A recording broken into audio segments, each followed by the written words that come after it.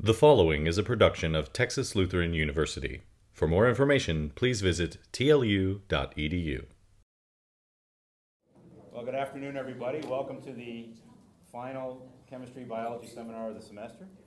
It's our pleasure to have Dr. Cynthia Burrows here today. She's a professor at the University of Utah, received her bachelor's degree at the University of Colorado and her PhD at Cornell. So a couple of good schools. She's going to be talking to us about the chemistry of 8-oxoguanosine and DNA, from cancer to the origins of life. Okay, thank you very much, Bill. Thank you. This is my first visit to this part of Texas, and it's a real pleasure to be here. Despite the fact that I personally haven't been here, we have had a long history, a pipeline of terrific students from TLU who have come up to the University of Utah for graduate work.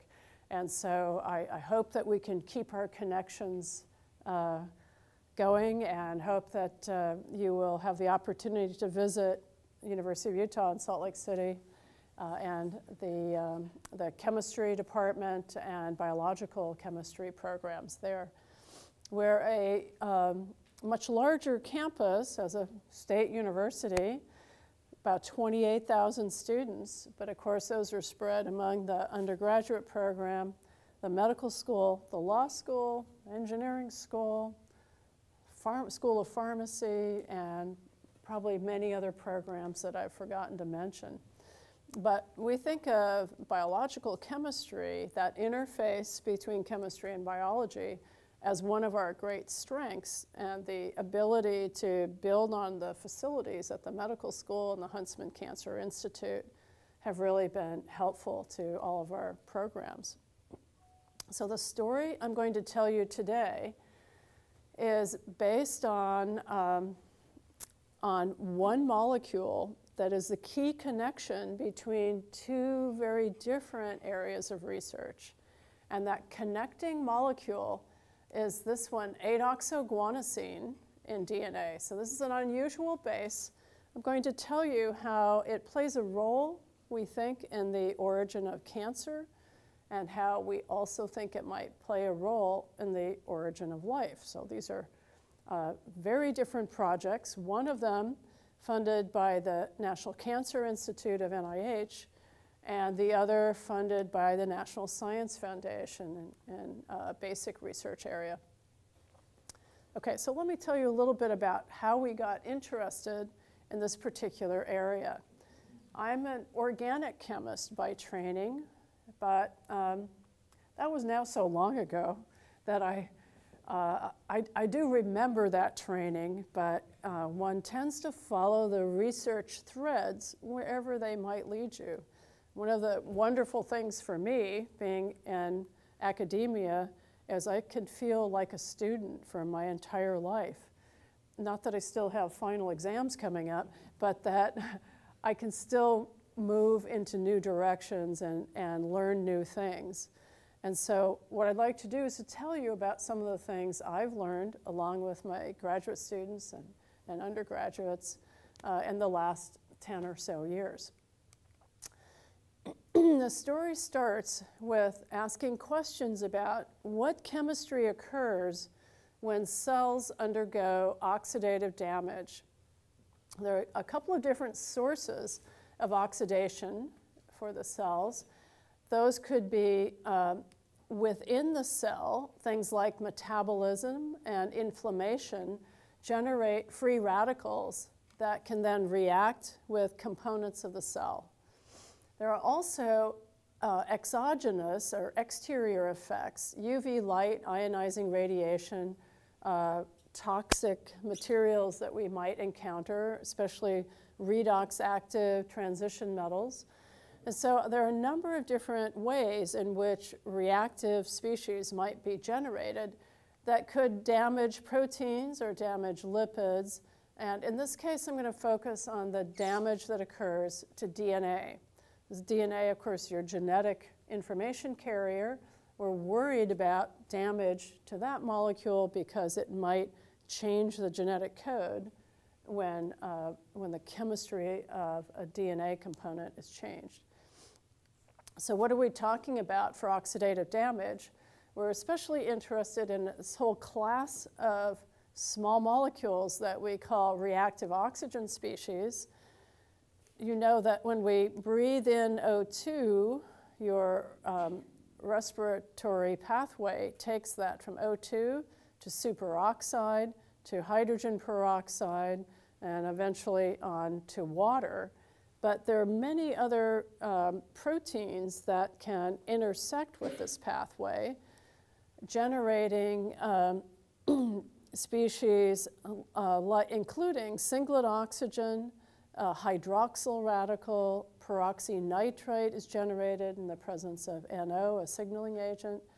Peroxynitrite can decompose in the presence of bicarbonate, which is, of course, your buffer in your blood and cells, and form carbonate radical.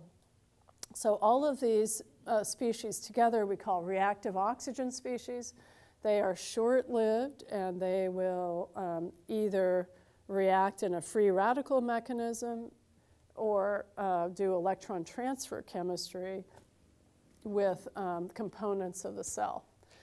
And so let's think a little bit about what's the outcome of oxidative damage.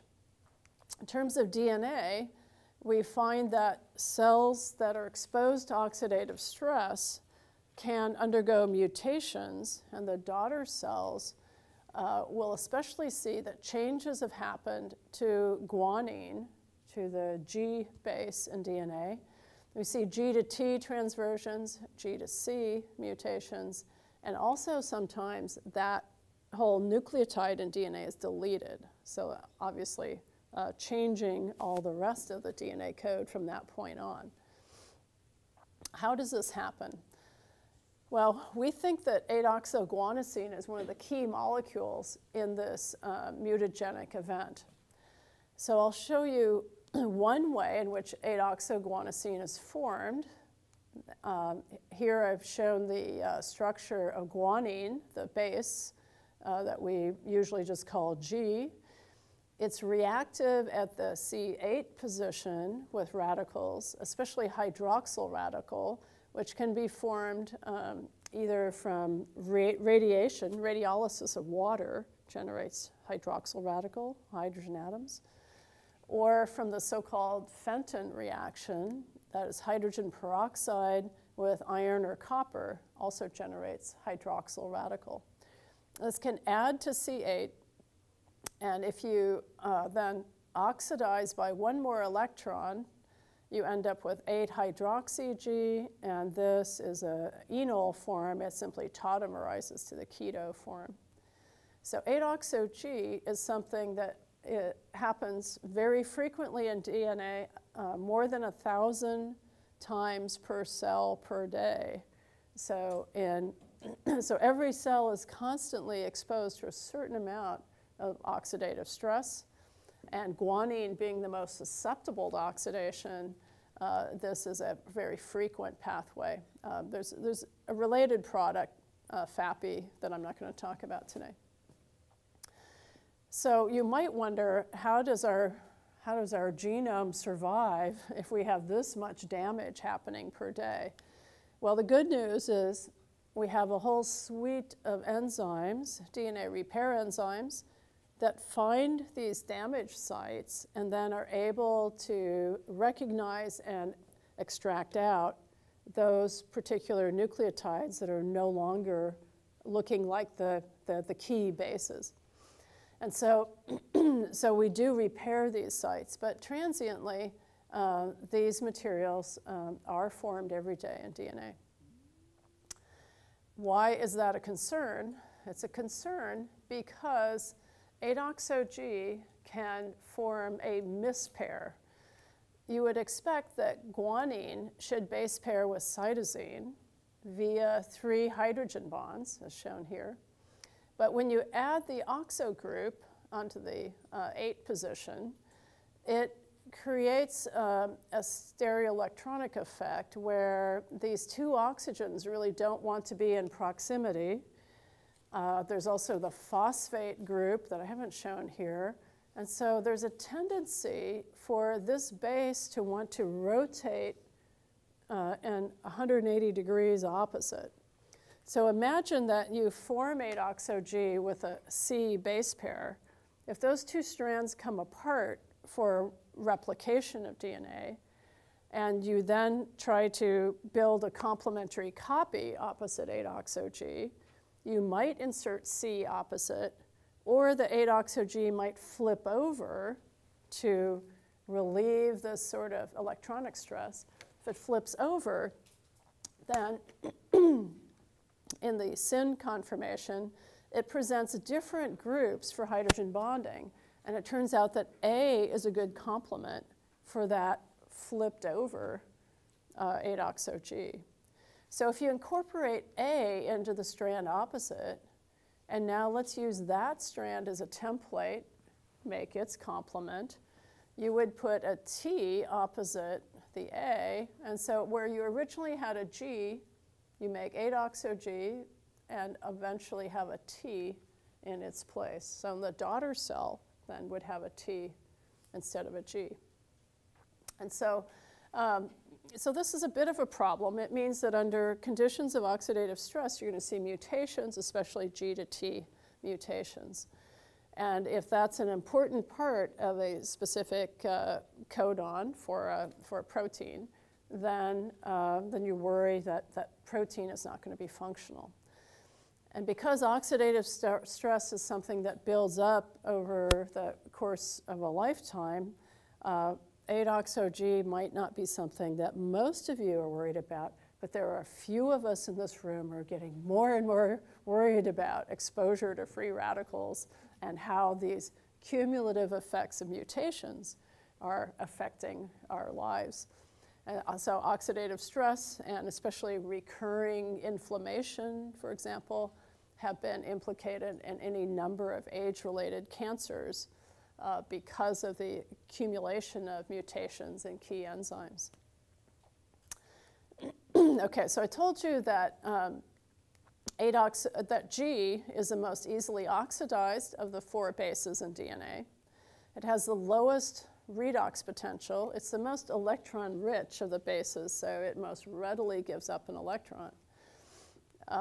But if you do oxidize G to 8-oxo-G, it turns out that the redox potential of 8-oxo-G is even much lower, about 600 millivolts lower than guanine itself. So it now becomes a hotspot for further oxidation. And any number of radicals that we might be exposed to would oxidize a number of these bases, but certainly all would be hot enough to oxidize 8-oxo-G further to additional products. And so one of the things we wanted to figure out in our laboratory is, well, what happens if we not just oxidize to 8-oxo-G, but we go the next step? We oxidize one level further, what happens? And here's what we figured out. We figured out that 8-oxo-G first makes an intermediate that's unstable, so I won't talk about that until a little bit later. That adds water, and the first characterized intermediate was this one, 5-hydroxy-8-oxo-G. This is also only stable for a short while. If you look at the structure, it looks a little like a hemiaminal, an intermediate, right, in either imine or carbonyl formation, depending on which way you're going. And this can rearrange to a more stable species by deprotonation and a 1,2 carbonyl shift. If you do that shift, you end up making this spirocyclic dihydantoin. This is an unusual structure, but once you've made that, it's actually very stable. The R group here is the ribose and the connection to the rest of the DNA backbone. But this, of course, is an interesting looking spirocyclic molecule, but it doesn't really look anything like guanine, right? It's a pretty different structure. The other structure that's made, actually preferentially, we make the spirocycle, if we just work with a monomer or single-stranded DNA, if we have double-stranded DNA, then the bases are all stacked up in this ladder formation, and each base being stacked on top of each other, there's not really room for this heterocycle to form this twisted base. So we find that a different reaction mechanism competes. We add water at the carbonyl, ring open, and then lose CO2, and we generate this hydantoin, guanidinohydantoin structure. So these two products that we can identify by mass, this is 10 compared to 8-oxo-G, minus 10 compared to 8-oxo-G, this is plus 16 compared to 8-oxo-G. So we can, we identify these by mass, we can see when they occur in DNA, and to some extent where they occur. But this was a set of reactions that took us quite a long time to sort out. As I know most of you have done NMR experiments. You have an NMR here. If you take, for example, this spirodihydrantoin and go run a proton NMR spectrum, what are you going to learn? There's not much to look at. And so proton NMR was useless to us. Carbon NMR was slightly useful, but there's mostly a lot of carbonyls and CN bonds. And so we had to decipher this by putting isotopes in various places, fragmenting by mass spectrometry, and independent synthesis. So it actually took us years to really sort out the structures of these small molecules. Okay, anyway, we now know that they form. They form differentially in double-stranded DNA compared to single-stranded DNA. But we're also interested in their properties. And I'm going to now summarize about 10 years of biochemistry on one slide. And I'm sorry, there were 6 different PhD students who worked on different aspects of this work. And I'm not giving full credit to all of their work, but it's now published. And so I'm going to go on to a different story. Let me just tell you that we found that when these are present in DNA, they are 99% miscoding. What does that mean? That means that if you're trying to build a complementary strand of DNA and you encounter GH or SP, you don't put in a C opposite the normal complement. You put in an A or a G. So you always make a mistake. And that means that you end up with mutations, either G to T or G to C. Although there's some good news, there's a repair enzyme in humans. It's called NEAL, human NEAL1. And the NEAL enzymes recognize these hydantoins, take them out of DNA, and allow normal synthesis then to fill in the gap. And so this is kind of a bad news, good news story. Okay, so those are the biological consequences of this further oxidation of 8-oxo-G. But there were other things that we wondered about with 8-oxo-G, and we were always fascinated by the fact that it is so redox active. Its redox potential is so much lower than that of G. And I have to tell you that, in fact, one of the things that stimulated the other part of the story I'm going to tell you about is that for many years, I would go home at Thanksgiving or Christmas, and my mom would say, "What is it you do again?" And I would tell her about, you know, I studied DNA damage and free radicals and mutation and cancer and all these things. And she says, "You're always talking about damage. Don't you do anything constructive?" And I said, well, you know, unfortunately, some of us study bad news. You know, we want to understand the molecular origin of disease. But I think those questions triggered in my mind a question, do we always have to look at 8-oxo-G as damage? Is there some way in which this great reduction in redox potential could be advantageous to an organism? When would you ever want to have a redox active DNA or RNA base? When would that be? And so that stayed in the back of my mind, and we began to contemplate other aspects of nucleic acid chemistry. So this is a picture in Utah, and it's not snow. Has anybody been there? Bonneville Salt Flats? Have you been out there? Well, when I go out to the salt flats, you look around, and if my father-in-law were not in this picture, okay, so I'll take him away. Okay, so without my father-in-law there, it doesn't look like there's any life out there at all, right? It's a harsh environment. So this is what I want you to think about. Imagine going back 4 billion years ago, and what did we have on this planet? Now, we've got whatever the geochemistry is that we were given on Earth. We have some kind of atmosphere. We don't know exactly what that atmosphere was back then. It could have been reducing. It could have been methane. It's not really clear.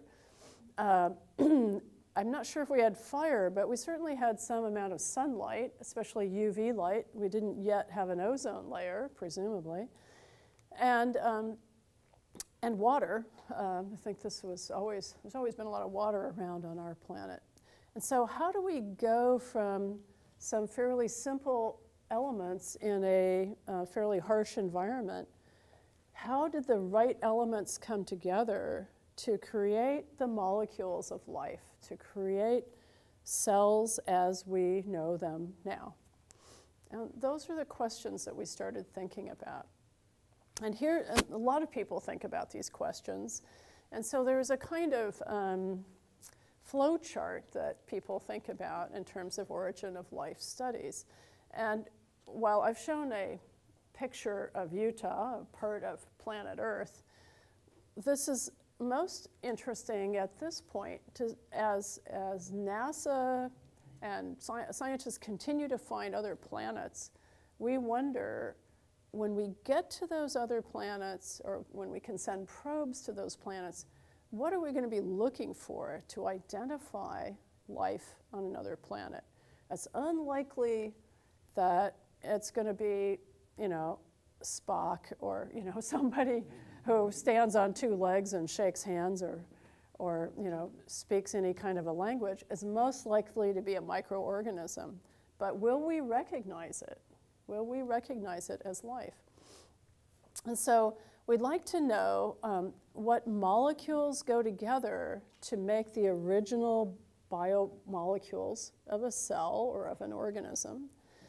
We think now that RNA played a very key role in generating life, because there was a time, presumably, when RNA was both the genetic code of the organism and the catalyst for reactions. Ribozymes and riboswitches now have been shown to do many of the functions of protein-based enzymes. So possibly in the RNA world, RNA basically did it all. At some point, we also had proteins. This is called the ribonucleoprotein world. And at this point, there was a transition where proteins got better at catalyzing reactions than RNA. And then there was presumably something that was the precursor to the 3 kingdoms of life that we have now. This precursor is called LUCA, the last universal common ancestor, and we don't know too much about it, whether it was already having DNA, if it had still U, or if it had T in it. Did it have the capability to put the methyl group onto T? Had ribonucleotide reductase that converts the RNA into DNA nucleotides. Had that evolved at this point?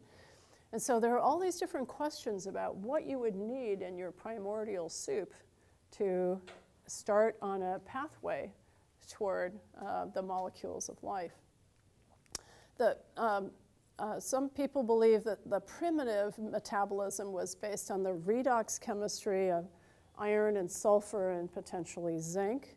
And if life originated in deep sea vents, then that were very mineral rich, that is a very intriguing possibility. But at some point, we changed to a system where we use organic redox cofactors. So our metabolism, it does use iron and copper and zinc to a certain extent, but we also use NADH and FADH2, right? We use flavins and nicotinamides to do our present-day metabolism.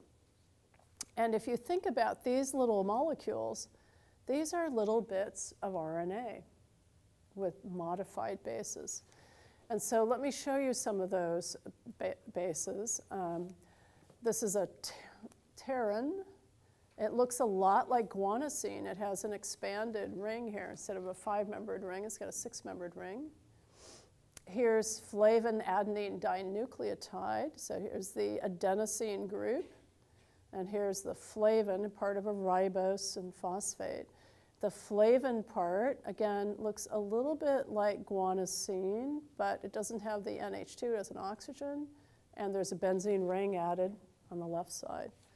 And then nicotinamide adenine dinucleotide is also adenosine and now another nucleotide added. But these unusual bases, pterin, flavin, and nicotinamide, all have redox capability. And so what we are going to propose is that potentially before these more elaborate, more highly evolved nucleotide cofactors came around, could 8-oxoguanosine have been a redox-active cofactor back in the RNA world? So let's think about this a little more. I'm going to show you that there are some similarities in chemistry between flavins and pterins and 8-oxo-G. There's chemistry at this position. It's called 4A in a flavin, or 5 in a pterin. And I already showed you the spirocyclic rearrangements and some of the chemistry that happens at this position in 8-oxo-G. And I told you already that guanosine, of course, would be a good starting point for making a redox-active base. It has the lowest redox potential. It's already the most redox-active. And when we oxidize it to 8-oxo-G with any of these pretty ordinary-looking radicals, we get a molecule that has dropped 600 millivolts in redox potential. And that's actually halfway to where we need to go. So if you look at a table of redox potentials, guanosine is too high to be useful. It's too hard to oxidize in a catalytic cycle of an enzyme. But flavin is way down here. Pterin's not too far off of that. 8-oxo-G is about halfway to where we need to go for a highly evolved redox-active nucleotide coenzyme. And it's derived in one step from guanosine, just oxidation. We've also looked at a number of other related species, and basically those don't get you as far, and so far they're not very catalytically active for us. But so our proposal then is that the most efficient way back in the RNA world, once you had the 4 bases picked out, the most efficient way to convert one of those to a redox-active catalyst would be to oxidize G to 8-oxo-G in one step. So our next task was to say, could we do an experiment that shows 8-oxo-G could be as competent as a flavin, for example, in catalyzing a redox reaction? And so I'm going to skip this right now, but just to show you that it's this intermediate 8-oxo-G ox that looks very much like the oxidized flavin. Okay? So this was our thought process, is that this chemistry looks very much like flavin chemistry. And so, and 8-oxo-G, we believe, was available in the RNA world. Does this have a laser pointer in it? And it's probably better than the one I've got, except it's not turned on. Is there an on-off switch? Oh, yes. On the side. Hang on. My batteries are dying, so. On. Here we go. That's better, right? Can you see that better? Okay. We think that 8-oxo-G was available because all you need is photolysis of water, and you could generate 8-oxo-G. Okay, so here's the reaction we're going to look at. And this might not originally seem related, but it is, okay? When UV light hits DNA, especially in your skin, you dimerize two adjacent thymines to make a thymine dimer. And so when the two T's are adjacent and only connected through the phosphate backbone, I'm just going to call that a TT. When this 2+2 reaction occurs to give a cyclobutane, I'm going to indicate that with this little bracket, the thymine dimer. Thymine dimers are something that are very much of interest because they distort the structure of DNA, cause mutations, and are implicated in skin cancer. And so this type of chemistry happens with fairly high frequency in your skin cells. Also happens in plants, of course. Plants are constantly exposed to sunlight. Sorry, wrong one. And so the good news is there's an enzyme in plants and bacteria called photolyase. And what it does is to absorb longer wavelength light and use that light to convert a flavin to its excited state, which then transfers an electron to the thymine dimer. The thymine dimer, once it has an extra electron, it's added an electron to an antibonding orbital that splits apart within a few picoseconds the cyclobutane. The electron gets transferred back to the radical, making ground state flavin again, and your other product is the normal two thymines in a row. So in this reaction, the role of the flavin is to absorb light, transfer an electron, get the electron back. So it's catalytic, and it's triggered by absorption of a photon. So we asked the question then, could 8-oxo-G do this instead of the flavin? Okay, here's why we think this might work. We can put 8-oxo-G in the same duplex structure as a thymine dimer. We can shine light on 8-oxo-G. And if we look at the absorption spectrum of 8-oxo-G, it has this long wavelength absorption band in the UV. It actually tails out above 300 nanometers. I don't know if you can see this from the back, but this blue line shows you where 300 nanometers is. So we're going to try to put long wavelength light into 8-oxo-G. That's a region of the spectrum where DNA does not absorb, but where the sun does emit, okay? So we'll try to get light into the 8-oxo-G, not into the other bases, and then transfer an electron. Okay, how do we do the experiment? We make a short piece of DNA, and in our DNA we made an 18-mer shown on the top that contains a thymine dimer right about in the middle. To do this, we just made a sequence with two T's in a row. We had to be careful that there's no other place where there are two T's or two C's or a C and a T together, because then you would make CC dimers and CT dimers. You would make a mess, basically. So we engineered this to just have one thymine dimer in it. Then we can also synthesize DNA that has 8-oxo-G in a specific location, and we put it nearby the thymine dimer. You'll also notice that the top strand is shorter than the bottom strand, And that is so we can separate the two by HPLC. And so here's what the HPLC trace looks like. Look at the bottom graph in blue. The 18-mer that contains the thymine dimer comes out first, and the 22-mer comes out last, about 10 minutes later or more.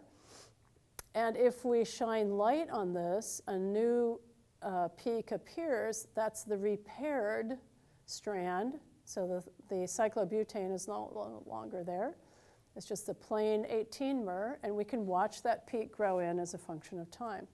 So this was the very first experiment we did. I was delighted that it worked.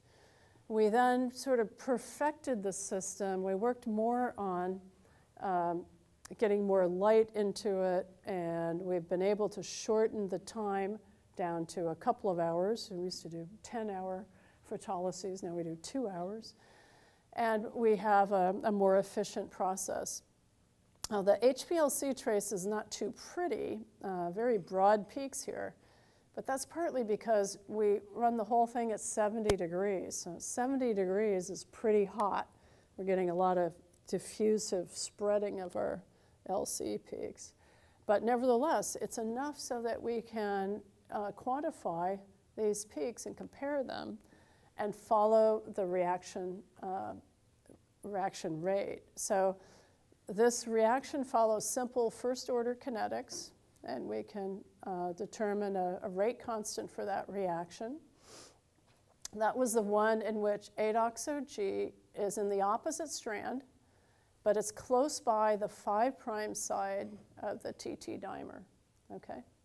Now, the other curious thing here that you'll notice is we put in 8-oxo-G not with its normal partner C opposite, but with A opposite. Why did we do that? Why did we put A in there? Anybody remember why I said? That's what it base pairs with? Sorry, what? That's what it base pairs with? It does base pair with A, so that's good. It base pairs both with C and with A. The problem is if we had put a C there, when we tried to photochemically generate our TT dimer, we would have had a mixture of CT and TT dimers. So we didn't initially think we could do that study. But the good, I will show you that we've since done that. And since the first experiment worked, I decided, okay, now we'll go buy the reagent for solid phase synthesis of DNA. And that costs about $2,000 per micromole. So you see why I didn't want to do that straight off the bat. But since the reaction worked and the NSF grant got funded, I said, okay, we'll spend $2,000 and we'll go buy that reagent. And so we have since put C in that position, just as you would expect. Okay, but the next experiment we did was to put the oxo-G on the 3' side of the thymine dimer, and it didn't work as well. And we also tried moving it out further away, and then it really didn't work at all in this case. And so it's very distance dependent and has a preference for what side it's on. So we thought that was interesting. We also, this is that first trace again, we also put in a mismatched pair. So oxo-G doesn't pair with G very well. So that's not a good base pair. We have a floppy helix there. And that doesn't work so well. And if we don't have oxo-G present at all, so we have a GT base pair there, then there's no reaction. So here's a reaction that's dependent on 8-oxo-G. And the 8-oxo-G has to be close because it's not that great a catalyst. It's not a flavin, okay?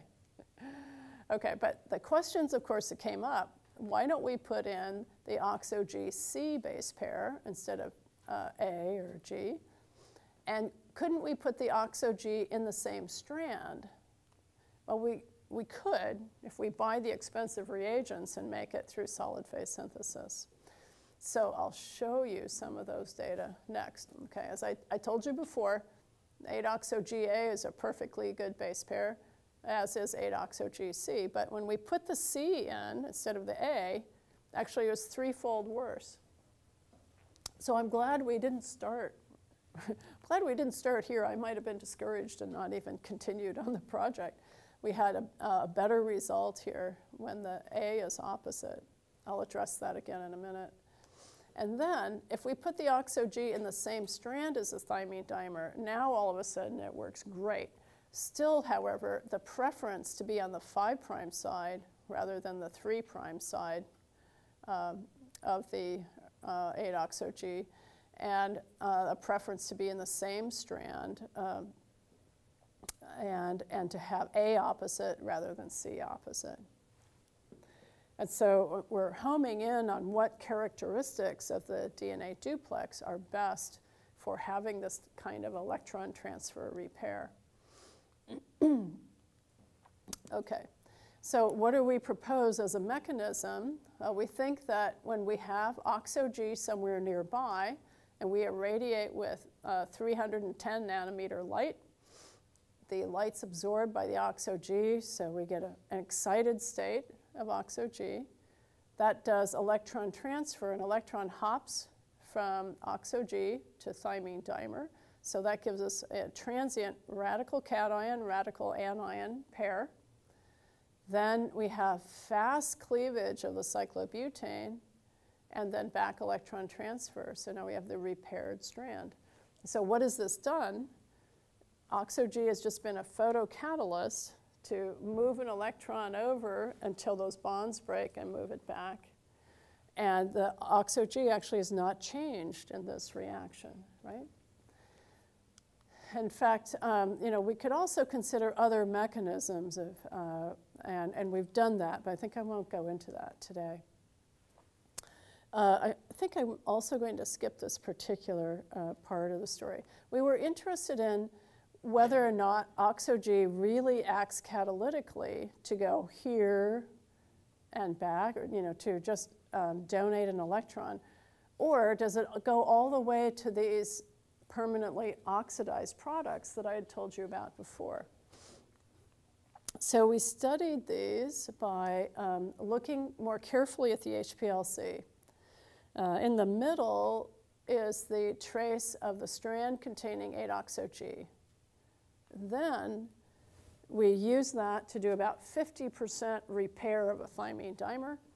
And then we look at the oxo-G strand again. It has not changed. If it had been oxidized to SP or GH, we would get new peaks.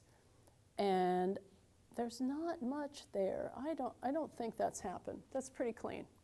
So it looks like oxo-G is necessary, but it doesn't get used up or converted in this reaction. That's good.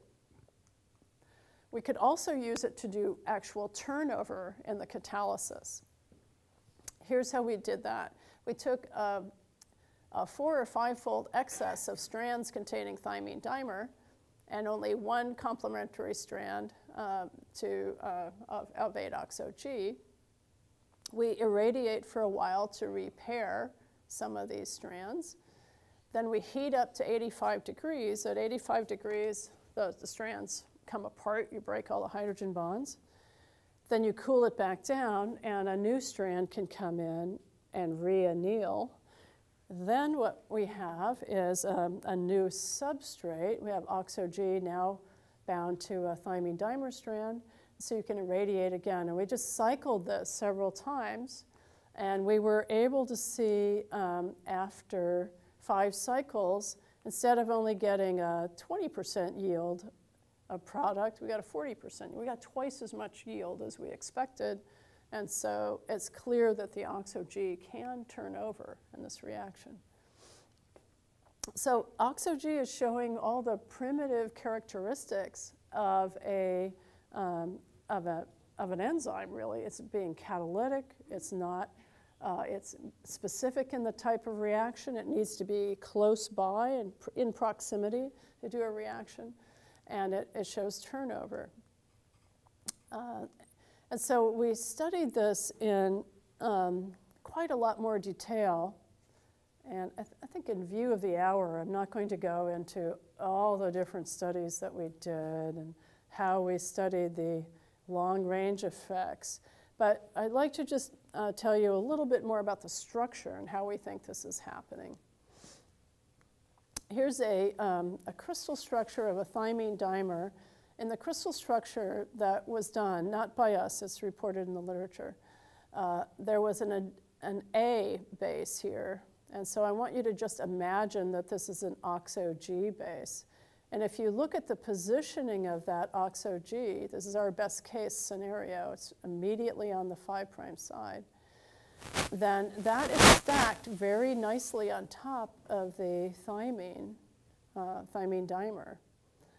And if we look at this from the top down, you see that where our oxo-G would be, where this A is, it's stacked very well on the thymine dimer, but the base on the 3' side isn't on top of the thymine dimer. So this explains why there's a very special location where we get the most efficient electron transfer. It works best if the 2 pi stacks or 2 rings are stacked right on top of each other, so you can transfer an electron from one pi system to the other. And I think that's more or less what that says, is the stacking preference is directional. And we also found that oxo-G, if it was opposite the T, could work nearly as well as being adjacent to T. So this is telling us more and more about how we might bring oxo-G into proximity to do this reaction. Okay, finally, I just want to show you 1 or 2 slides about the whole concept of the RNA world. Everything I told you about so far was done in DNA, and that's partly because DNA is a lot easier to work with than RNA. DNA doesn't hydrolyze so rapidly. It's cheaper to synthesize, and also we have more experience with it in my lab. So we did all of our initial studies in DNA, but we don't think there was DNA in the RNA world. So the question is, could any of this work in RNA? So we had to then synthesize the uracil dimers. Instead of thymine dimers, we made uracil dimers, and look to see whether or not we could repair those in RNA. And so we can make UU dimers photochemically in a strand and then put it together. I think I won't go through the HPLC trace. And we could do this reaction with a UU dimer in RNA and 8-oxo-G in DNA, or by putting both of them in RNA. So in one case, we've got an RNA-DNA hybrid. Here we've got an RNA-RNA duplex. And the bottom line is it doesn't work as well in RNA. It's not as efficient, but the good news is it does work, okay? We get a lower yield after 2.5 hours, but it still works. And so we're very interested in now continuing to see, can we work with small RNAs, the kinds of early RNAs that might have been present in the RNA world? Can we see whether or not this photochemical reaction might have helped preserve an RNA genome by reversing that formation of a UU dimer, which would be detrimental to that early genome going forward. Okay, so, so we've learned a lot about both DNA and RNA. Here's hopefully what I've told you. 8-oxo-G can catalyze this photoreversal with turnover. It has some preferences about location, and we think we're learning a lot about the mechanism. There's actually quite a lot more physical chemistry we need to do, because one of the questions here really rests on the photophysics of the excited states of these bases, and how long-lived are they, and what are their properties.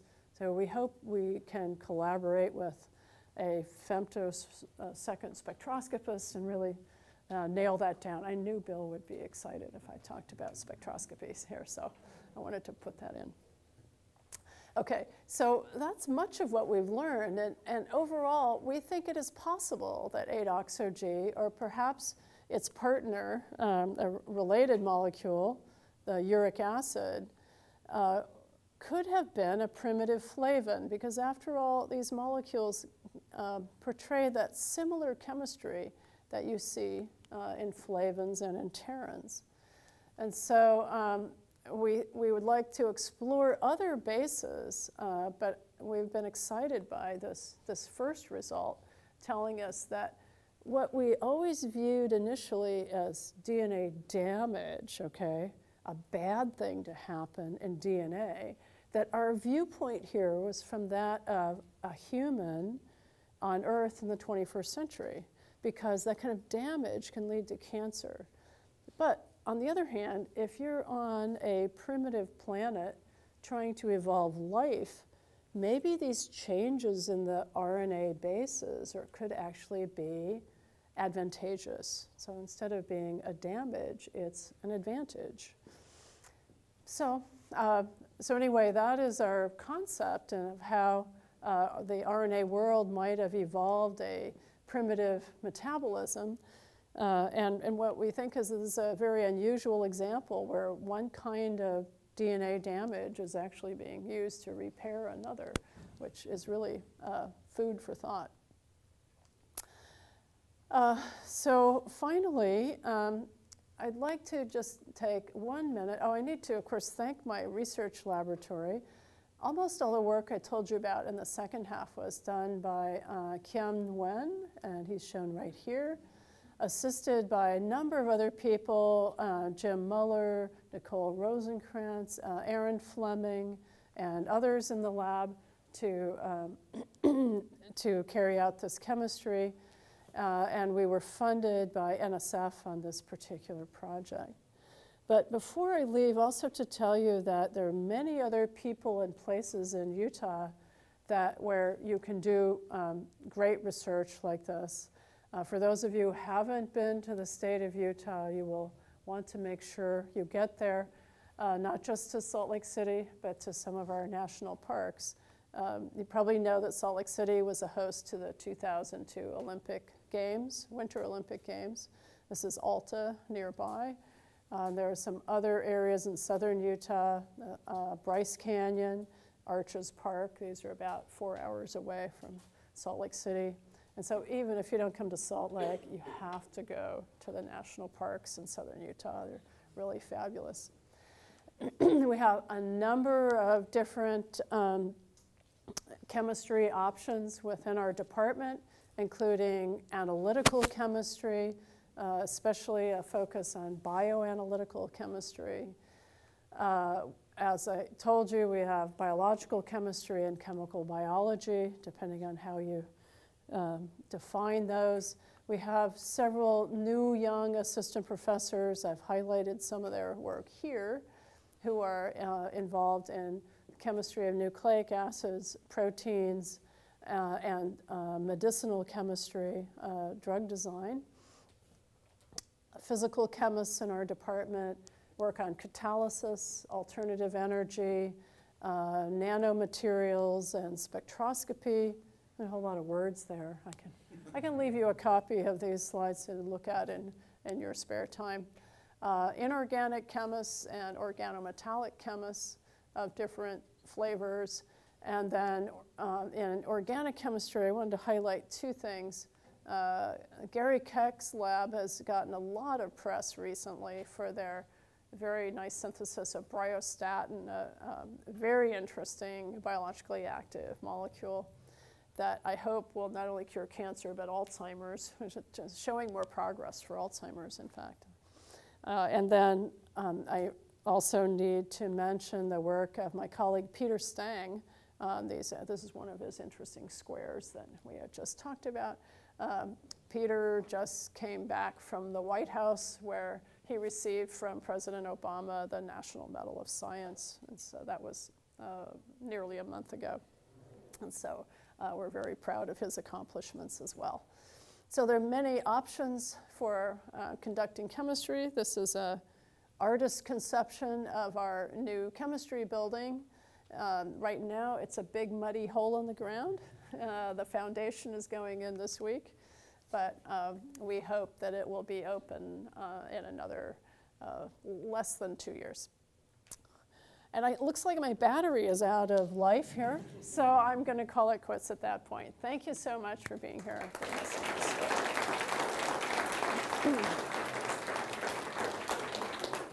Any questions for Dr. Dr. Burrows. Yes. You mentioned previously in the presentation about the salt flats and trying to see the organisms and their biochemistry that lived in those harsh conditions in the primordial soup of life. Has there been any evidence of this biochemistry of 8-oxoguanosine existing in archaeoorganisms that do live in those harsh conditions? Yeah, it's certainly found, 8-oxo-G is found in all organisms.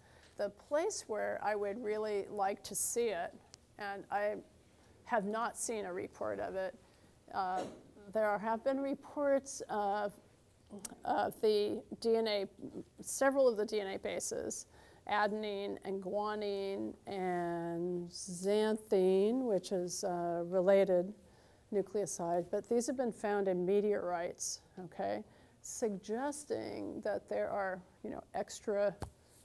extrasolar sources of the DNA bases, that these things can form by condensation of formamide and ammonia and CO2 or whatever combination of chemistry to make the heterocyclic bases. So that's very encouraging. That tells you that these are, very fundamental building blocks. Of course, nobody's seen extraterrestrial biopolymers. They haven't found ribose connected to a base and things like this. But those are the sorts of experiments one would like to do. The connection to Bonneville salt flats, I didn't entirely explain, in part due to time, but so there's the thought that life could have originated in deep ocean vents, right, because they're very mineral rich, warm, and a lot of elements there.